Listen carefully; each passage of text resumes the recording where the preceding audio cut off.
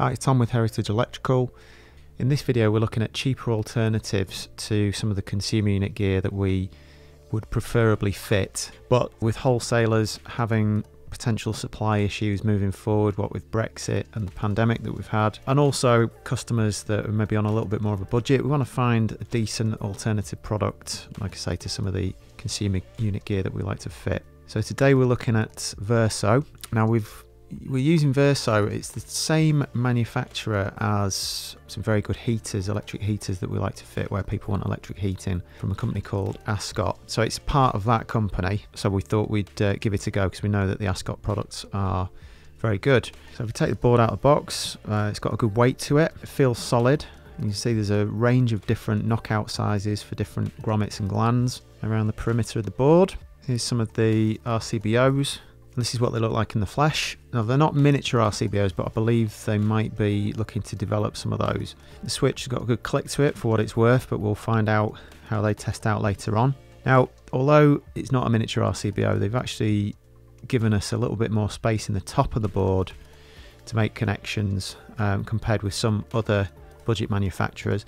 There's also a few things that come free, whereas other manufacturers might charge for them. For example, rear knockout grommets, tail clamp there on the double pole main switch. You get a few blanks with it as well. So yeah, it's a nice touch. And the Hager solid blanks fit in the board as well, fit on the DIN rail. Now, one issue that we did come across was the fact that all of the knockouts are quite strongly welded to the main body of the board. And so when we're knocking those out, with some of our other preferred manufacturers, they knock out easily and they don't distort the actual frame of the board when you knock them out either with a hammer, or I like to use like a nail punch on the welds.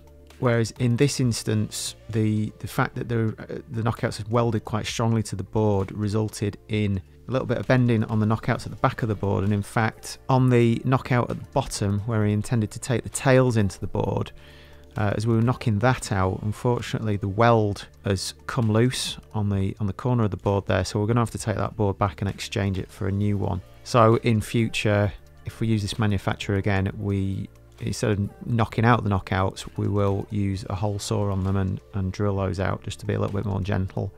Now, another problem that I came across actually on the replacement board was that the plastic housing, which contains the neutral bar and the earth bar, was loose in the metal enclosure, and I presumed that it just needed clicking in. You see at the side there's a couple of ears that click into the metal part of the board, but in fact the plastic, there's like three or four plastic tags on the back which locate in the metal board.